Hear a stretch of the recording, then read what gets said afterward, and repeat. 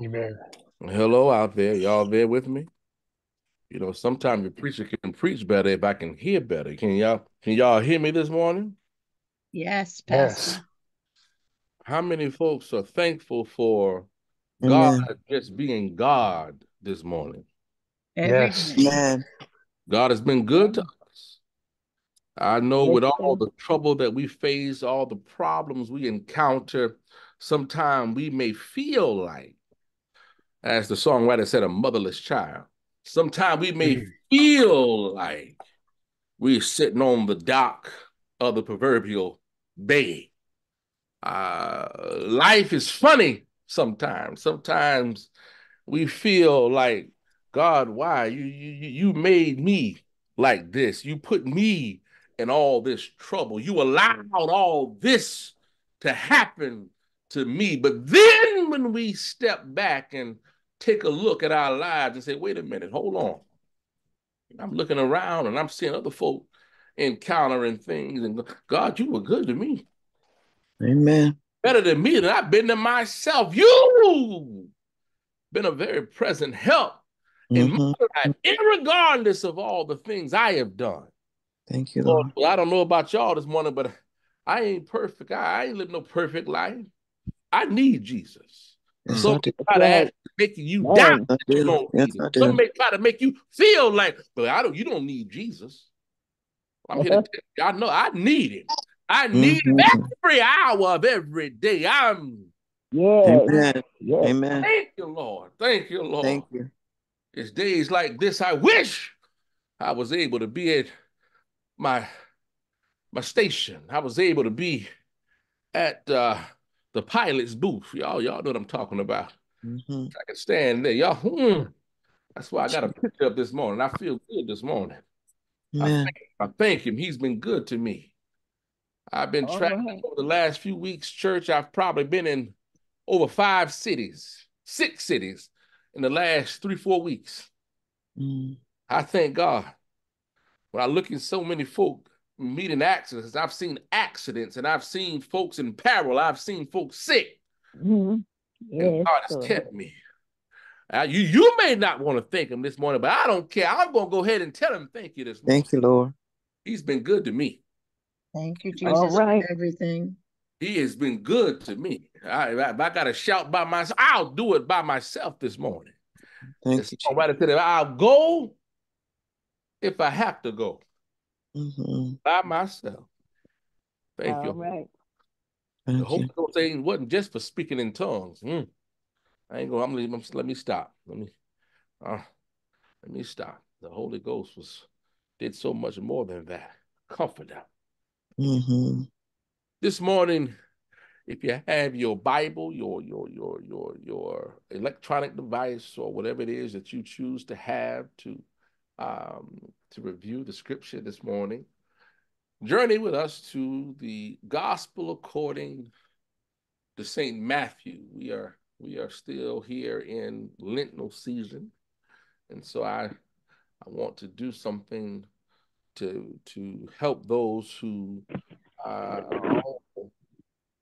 turning down or turning away or letting themselves um, let themselves, or I would say it this way. Let's turn it around.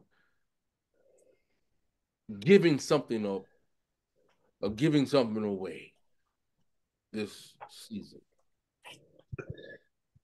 And if you're in that camp, I want to encourage you. Uh, we're rounding the corner now. We're getting into the long stretch, and I'm praying for you. I know it's tough. Gospel according to Saint Matthew, and again, it's good to see all of you. I look out to see Brother Cobb. Good to see you fighting a good fight. Always happy to see the name pop up. Brother Jason, we got to get together. Amen. Together, gentlemen. Chapter 4, Matthew's Gospel, starting at verse 1. And for those reading intently, I'll use the King James rendering this morning. Then was Jesus led up of the Spirit unto the wilderness to be tempted of the devil. And when he had fasted 40 days and 40 nights, he was afterwards and hungry. And when the tempter came to him, he said, If thou be the Son of God, command that these stones be made bread.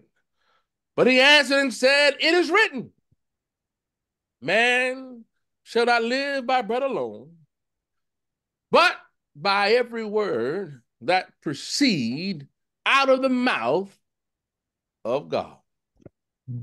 God's word for God's people.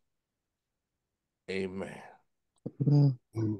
Pray to God, take us all out of self. Allow all of us to decrease as you increase in us. Allow, Lord, this old vessel with all of its cracks and all of its frailty, Lord, to be utilized this morning, Lord, to be an instrument, Lord, in your army.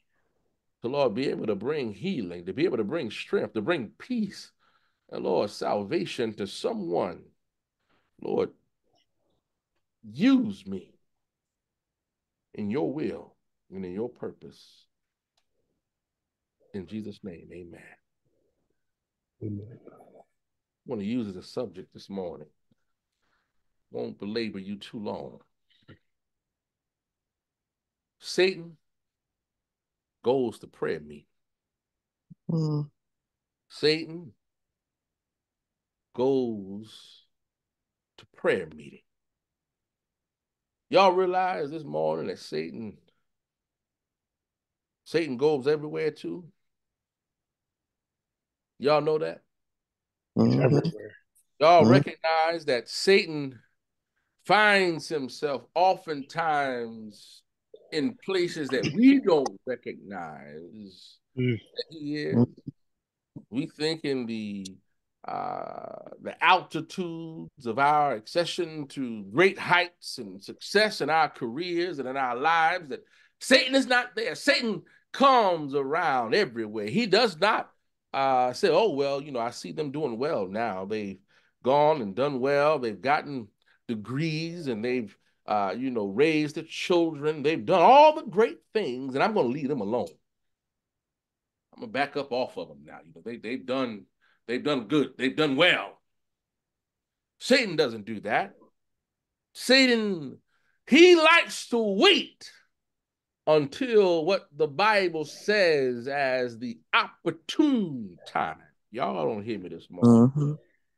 I'll preach if y'all will get with me. Satan tries to wait until the opportune time to try to trip us up. Satan's sitting there waiting. Mother Lewis, he's sitting there. I can see him with his arms crossed, watching me. Y'all know how we do with his arms folded and his head just waving. I see him. I see him thinking he's doing what I see him. I've watched him. I've seen the valleys he's gone through, and now he thinks he's on a mountaintop. I'm waiting for the opportune time to step in and find my way to disrupt what God has purpose. And y'all know God has purpose for each one of us. Yes, he does. God has put purpose in each and every one of our lives. He's placed things in you that don't nobody else know. And can't nobody else stop if you keep your hands in his hands. But Satan, after,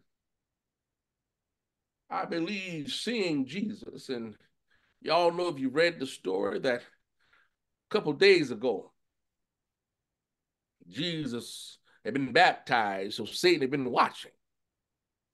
Satan sees that he'd been fasting 40 days, 40 nights. He'd been watching. And I think as in my Holy Ghost mind, he contemplates that opportune time, Reverend Reed. He steps up and he says, all right, I've seen it. I was at the baptism. I seen all those who gathered. I've watched you ascend, and I've seen God recognize and acknowledge you as the one whom he's proud of and the one who he honors. I've seen that. Y'all don't hear me this morning. But I also seen that you've been fasting. Looks like you may be in a situation now where you're weak. And for those of you who are on the line, you know Satan knows each one of us is weak. Mm-hmm. Satan knows your weak spots, Brother Travis. He knows where it is, in fact, that you have a spot where you're vulnerable. He knows where you hurt. He knows where if he applies a little pressure, you may, oh, ouch. Oh, wait a minute. I don't want to hurt here. You know, you can get at me in this part of my life, but in this particular area, please don't do that here. See, for some of us, we think that Satan is quarantined to only certain areas of our life. We like to imagine that I'm strong everywhere, but in this particular area, nobody knows. Satan don't know about this. He don't know about this piece that I struggle with. And he won't bother me there. But Satan comes on the scene here as Jesus had just gotten done fasting. And one of the versions of this, it says that Jesus was led there by the Spirit. I'm hoping y'all know when to shout. That was a shout moment. That was one of the moments you could have said, hallelujah. Thank you, Lord. Thank you. He was led there by the Spirit. Do some of y'all realize that some of the peril you face, it wasn't Satan that tried to get, it was God who said, you know what, come here. Mm-hmm. You've shown me that I can trust you. I need you on a special assignment. Jesus. You've shown me that you can be trustworthy in even the worst circumstances. Let me use you because, see, sometimes we feel like God is doing this to me. He's picking on me. But I heard a great pastor say once ago, he said, sometimes we are picked out to be picked on. That God can pick us up. Mm-hmm. Sometimes God positions us so Satan can try his best to show God, well, God, if you know, I know you blessed them. I know you call them, you know, they got you on, but they're not really believers. They see a little trouble, they're gonna fold. They see a few problems, they're gonna turn. But in this text, what we find is Satan comes on Jesus and he feels like, well, I got him at his weak point. I got him. Not realizing that the Spirit led him there. He didn't come out there on his own. Some of us do now. Some of us go running off into the street, into the wildlife on our own. Help me, Holy Ghost. Mm-hmm. Some of us, you know, want to think we big and bad as we are. We went and ran right in the middle of the highway. After God had tried his best to help us, God, I think I know best. I want to be out there with the big boys, with the big girls. I'm gonna do my. This is my time. You know, I know y'all in there doing that church thing, but I want to go out here and do my thing. Some of us, but he'll be fine, irregardless of how we found ourselves in trouble. Satan was watching, and Satan comes on the scene. And he uses his mechanism of doubt to start off his argument. He says, well, wait a minute. If you are the Son of God, I know you've been out here fasting.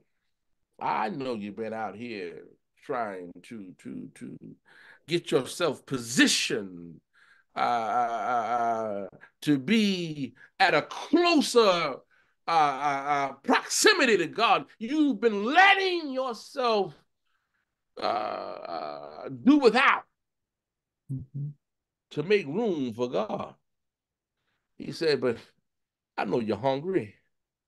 I want you to command these stones to become bread. And for those of you who are unfamiliar with his tactics, bread in this case is symbolic of materialistic things.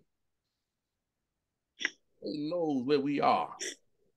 Satan there, he's saying, well, you know, you need now. Can you supply the material things? Can you do the things? And what he was really saying, what kind of Messiah are you? See, Satan has a way. Satan understood. Satan knew the word. What kind of Messiah are you going to be? That kind of guy who thinks you can do it all? You can give them all? I want y'all to know God is going to give you everything.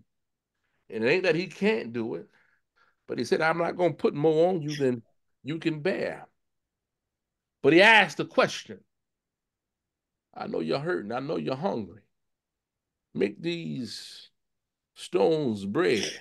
Mm-hmm. Jesus responds with his swagger. Wait a minute. Hold on now. Satan, you better understand something here. You think you know what the word says. You think you understand who my Father is.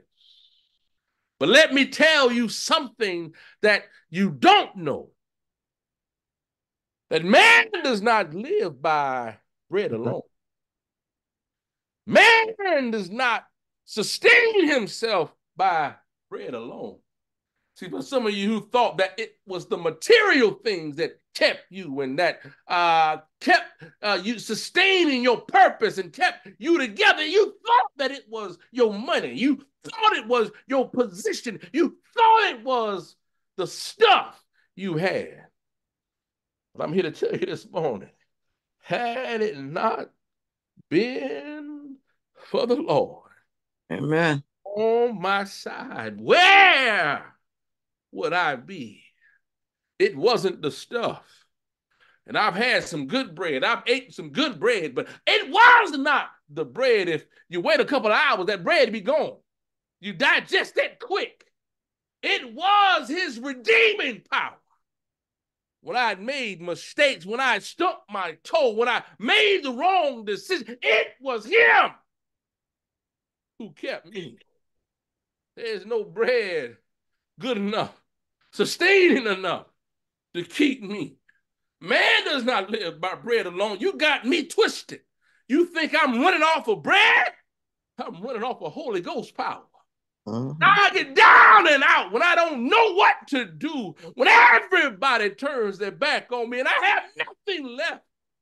Oh, when I had nothing left, when I was running on fumes, when I felt like giving up, when my family wouldn't even, thank the Lord, help me. Now, y'all don't understand. This thing got deeper than just what was on the surface. Satan ain't playing. He was trying to trip Jesus up. But Jesus knew his word. Study to show thyself approved. Y'all don't hear me. You better know your word, because Satan gonna try you.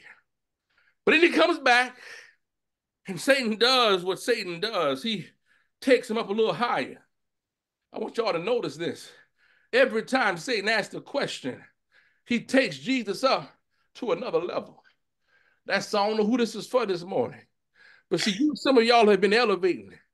And as you've been elevating, you got to understand, it ain't just because God is elevating you. Sometimes Satan is trying. Well, if I give him something, if I give him a little something to make them feel edified, if I can make them feel like it was me who did it, if I can get their name called, if I can get them in a position where people are glorifying them, maybe I can trip them up. Got to be careful sometimes, church. Got to be careful. Sometimes, see, God is going to allow things to happen because he trusts you to see how you're going to respond. He allows Satan to do, and Satan takes Jesus up another level. And when he does, now he asks this question. After he's tried to elevate him, okay, so now you can see a little bit more. Now things look a little different here. Now I've taken you from the street to the boardroom. Y'all don't hear me. I've taken you up. Now I got a question. After taking you to the pinnacle of the temple, now I want to know, if you be the Son of God, why don't you cast yourself down? There's a great crowd of witnesses around here, all these folk looking. You want to be a king. You want folk to glorify you. Why don't you, in the midst of the people, show me that you're the Son of God. Show me that the angels are concerned about you. Show me. God said in his word that they wouldn't allow even your toe to be harmed. Why don't you show me? Church, I'm going to tell y'all something right now. And I love how Jesus responds. You better understand something. You better know who your God is. I don't care where you go.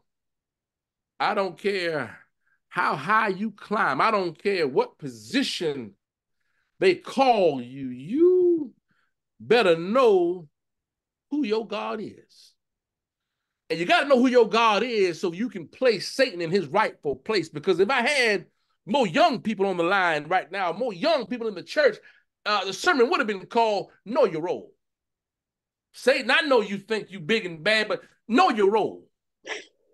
Don't think that you got any kind of power over me. Your role ain't for me to serve you. Your role is to serve me. Your role. Don't think that you got no power over me because we own the temple and you thought you brought me up. Know your role. See, some folk got to talk to Satan like who he is. Know who you are, because I know who God is.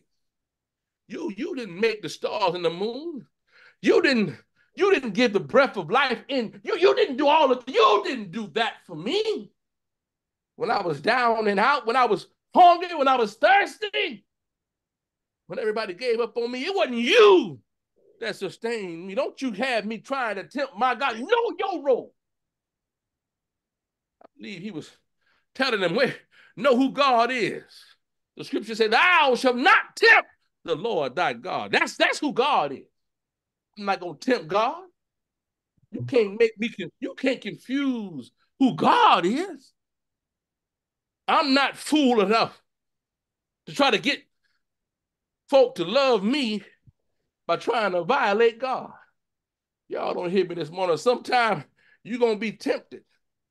Sometime on your ascension to great heights and sometime on your road to success, folk are going to try to make you get confused and use you to try to make God look like a puppet. God ain't no puppet. God ain't no baby. He ain't no child to be played with. You read those 3 Hebrew boys who told Pharaoh, be very clear. Even though we know who he is, we have no control. Even though we've done what we are supposed to do, we have no control. Be very clear. If he chooses not to save us, we will not serve you. We don't have no control over God. God is not a child, or he's not a clown to be mocked. He's not someone we can play with. He's not to be played with. Know your role. Don't come at me like that. You got to know how to talk to Satan. You got to know how to deal with these demons. I heard somebody say, "Please be still." When you are in your work environment, I had to do it one time. Somebody tried me, brought me some mess. Right there in the middle of the office, I stood up and said, "Please be still." They thought I was crazy. This man must be fooled. I said, "No, you think I was playing about being a Christian? You thought I was playing about being a pastor. I might be working here, but look at here. If I didn't have a job, before I had this job, he was the one brought me here. It wasn't me. I had no power. I had nothing. It was my grandmother told me a long time, I don't care about what book learning you get. I don't care what degree you got. There's always somebody smarter. There's always somebody who works harder. But favor ain't fair. Y'all don't, I'm gonna let that marinate. Favor ain't fair. When God's hand is on your life, favor ain't fair. There's some things God is doing for you through favor. You didn't deserve that. You couldn't have studied hard enough. You couldn't have got a degree with enough letters or with enough I don't know what all degrees we got on the line, but you could not do it on your own. Man. It was God. God was the one who chose you. Many are called. Few are chosen. Your chosenness wasn't you. He chose you. I'm so glad this morning to be a child of God. But Satan and his tricks, and we almost done. And his tricks, I got one more up my sleeve. I see that I didn't, maybe I didn't take you high enough. Maybe you didn't see enough. Maybe you thought I was playing with you. The scripture says, then he took him up on a mountain. Y'all better understand, Satan don't be playing. Satan got a plan now. Satan is, he is a worthy adversary. He is what the young people call an op. He's an op. He's an opportunist. He's oppositional. He is your op. You better understand how to handle him. He says, he took him up on the mountaintop, an exceedingly high mountaintop. He took him up high enough to try to make him feel like, well, see, look what I can do. But see, y'all better understand some of these old songs. I love some of these old hymns and some of these old saints, and they used to sing these things like, no matter how high I get, no matter how high I get, I'll still be looking up to you. The scripture says it like this: I look to the hills. I don't care where I'm at. I don't care what level I'm looking up towards heaven. For all my help come from the Lord. I don't care how high I get. You can put me anywhere. You can put me at the top of Mount Everest. I'm still looking up. Say, God, I don't care how high I am. Lord, you are still beyond the height of my contestation and my imagination. You are the great I am. There's nothing I can accomplish in this world to think I can get high as you. But I'm so glad you can sit high and still look low. I'm so glad that no matter how high I get or how low I am, you can get to me wherever I am. He took him on an exceedingly high mountain. It says to him, here it is, Brother Carl, Brother Oliver. Here are all the kingdoms of the world. Here is everything. I thought I could give it to you on the line. And, Satan thinks, well, I'll try with a few crumbs. Oh, no, I'll give him a few more dollars. You know what? Forget it. Let me go ahead and give it to him all. Let me show it all to you. Let me show you all the kingdom. Let me show you Babylon. Let me show you Persia. Let me show you Rome. Let me show you everything. Now, let me tell you, you thought I came to you as a friend. Let me go ahead and tell you why I really came. See, sometimes, church, if you got a little God in you, got a little something in you, you might be able to get to this level where Satan really just go ahead and tell you what he really came to do. He wasn't placed. Well, let me go ahead and now see. I thought I could trip you up in the beginning. I thought I could trip you up, with a few trinkets. But I see you at least read the Bible. You've at least been in the Bible study. You've at least gotten through the new members classes. I can see that you at least know who he is. Mm-hmm. Let me show you all the kingdoms. Let me show you all the glory. Let me tell you, I don't care who your God is, forget that. In this instance, he doesn't mention God. He said, now after showing you all of this, all these things, y'all don't hear me. You better understand how Satan works. He don't say nothing about God. He says, I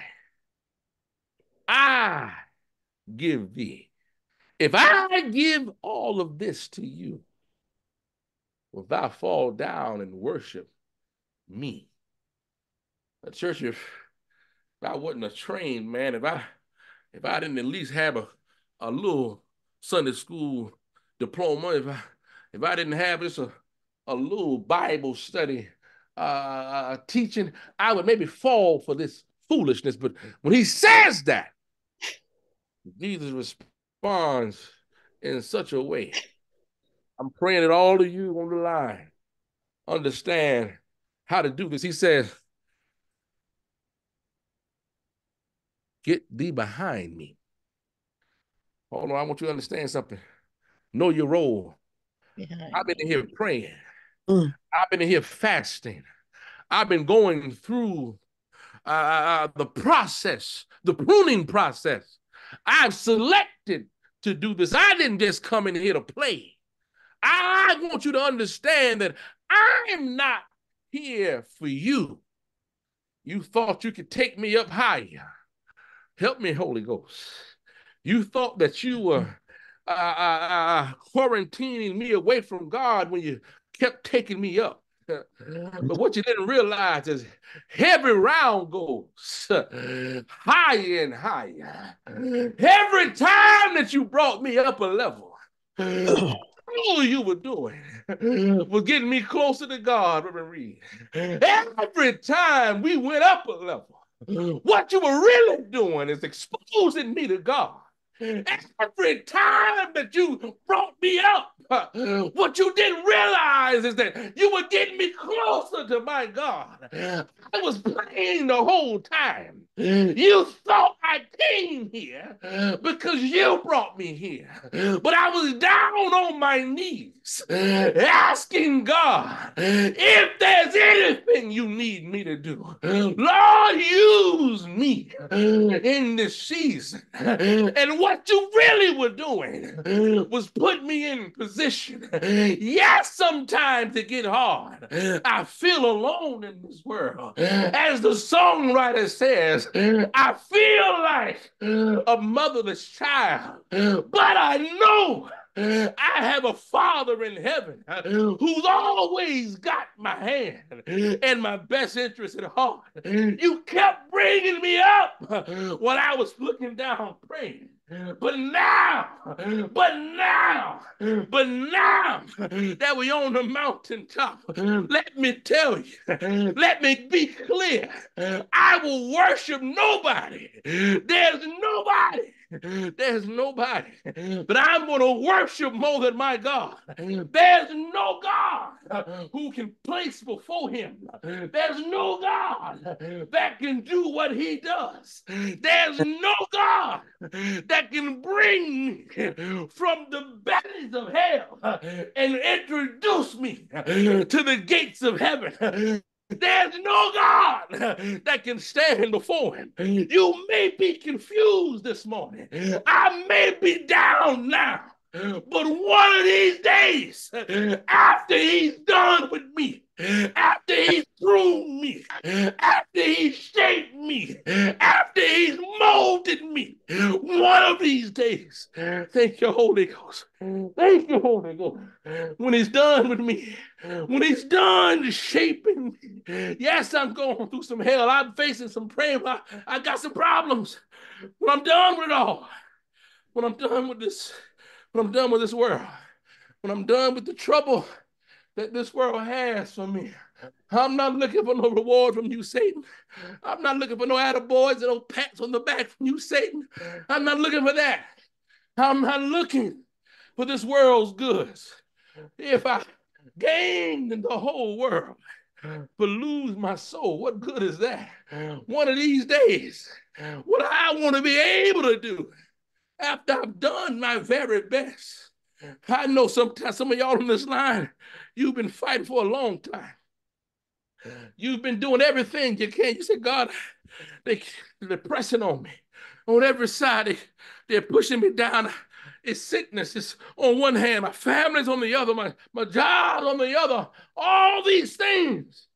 But you staying faithful. He said, if you stay faithful over a few things, it ain't got to be much. You ain't got to be the president of the United States. If you can just stay faithful over a few things, just a few things, one of these days, I'm going to bring you up. I'm going to make you rule over many if you stay faithful. This morning, church, stay faithful. I know it's been hard. This Lenten season, some of you're struggling. You're going through it. You're trying to figure out, God, I'm trying. There's so much on my back. I want to give up. I want to give in. I want to throw in the towel.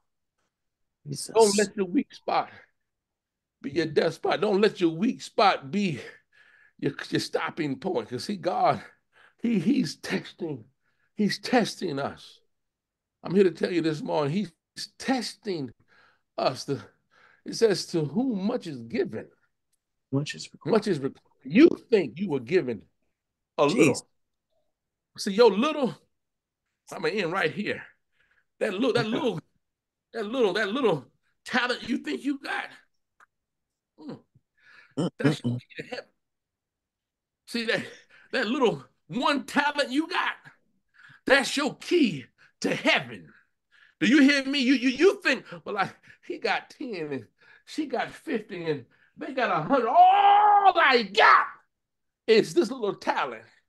He tried to tell us for that lady who gave just 2 talents. She gave what she had. He said, y'all don't understand. She gave what she had. I know your heart. You think it's a little. I'm not looking at that. I'm looking at your heart. You have this little light of mine. I'm going to let it shine. Amen. This little light, oh, I'm going to let it shine. Y'all don't understand. He's not looking for much.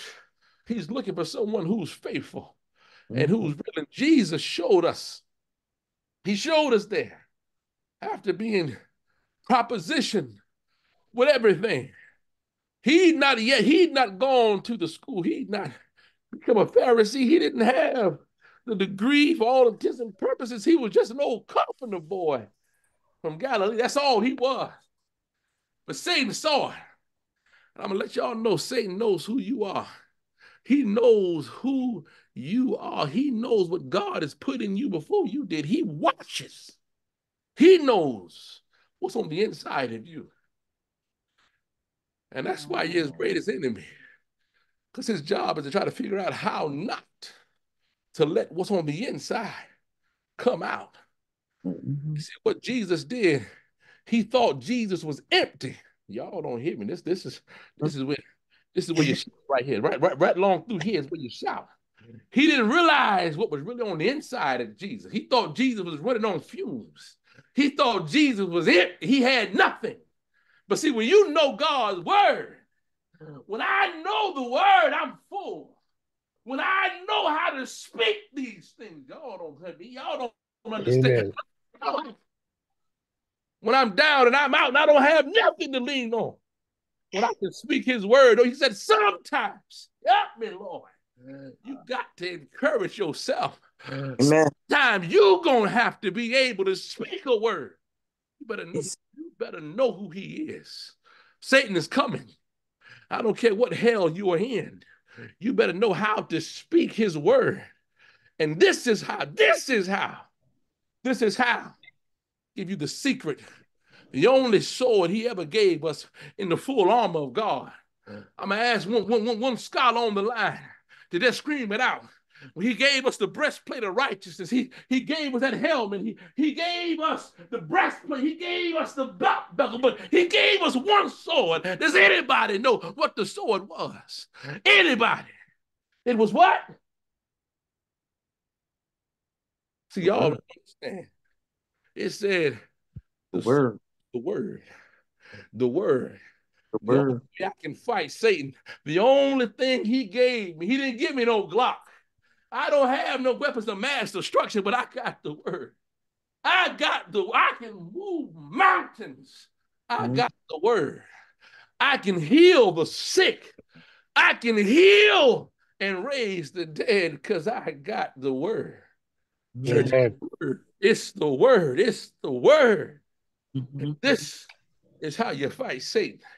Satan comes to prayer meeting. Don't be confused. Satan's going to come to he's going to come to your biggest moments. He comes to prayer. He comes to church. And the old pastor used to say, Satan, he lazy. He don't come. He don't walk on his own. He only come because somebody brought him there. I'm going to let that marinate.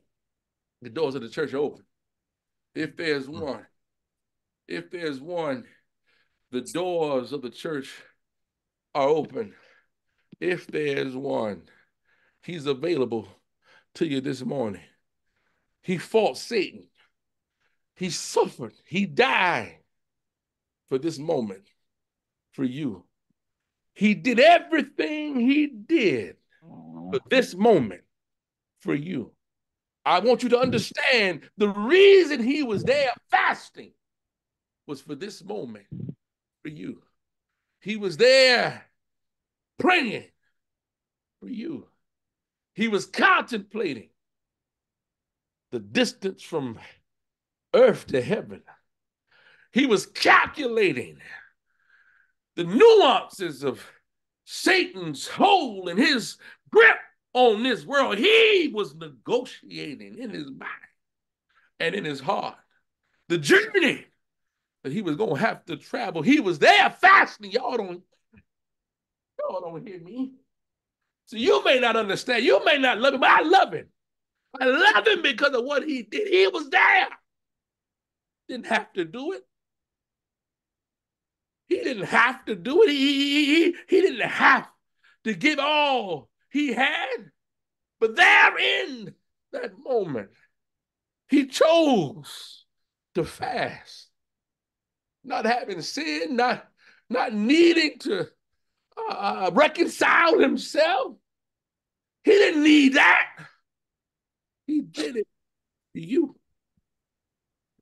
I want you to understand this morning, he did this for you. He fasted. He turned down the plate. He turned those things away for this moment. He wanted there to be a sacrifice with no blemish. He wanted there to be an opportunity for true reconciliation. He wanted to be the bridge over troubled waters. He gave it all for you in this moment. If you've not given your life to him, if you've not made a decision, I want you to be very clear. He gave it all for you. There was no height. There was no position. There was no wealth. There was no rich. There was no glory. There was nothing more important to him than you. Amen. So this morning, with nobody, no gun to your head, no one pressuring, the door is open. The door is open for you to give your life. That man named Jesus, he did it all for you. He's already done all the work. He's already laid down the groundwork. He's already done the necessary thing to bridge heaven and earth. All you have to do is believe in him. And if that's you, if that is you this morning, see the screen, you can follow the prompts. If you can't see it, let me say it to you. If you felt his love, if you felt in your heart his love this morning, I want you to text us at 864-201-3920. Again, 864-201-3920. Or email us at Bethel Carlisle. I'm sorry, Bethel AME Carlisle, AME Church, Bethel AME Carlisle at Gmail. Pardon, Bethel AME Carlisle at gmail.com. You can email us or text us, or you can email the Zoom line. Simply the words found faith, and we'll know what you're talking about. We're trying to make this very simple because we understand that not everybody on this line is church. You may not know our traditions, may not understand them. But all it says in the Bible is mustard seed faith. If you got that, if you have mustard seed faith, you can move mountains. Amen. Move mountains. And see, I don't know about nobody else on the line. I'm just crazy enough to believe him. I'm just fool enough, Brother Lewis, to believe him and take him at his word. He said, I can move mountains. Well, I'm gonna walk. I'm gonna walk right up in it. Because I realize that with him, I can be at the lowest of low. But if he be lifted up, let me stop. I ain't gonna try to preach again. I just want y'all to understand that it's real. If that is you, text the line, email us. We want to introduce you to a lifestyle that's different.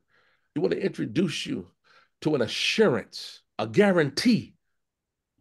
There's no Geico Nationwide. There's no Allstate. None of them can guarantee your life like he can.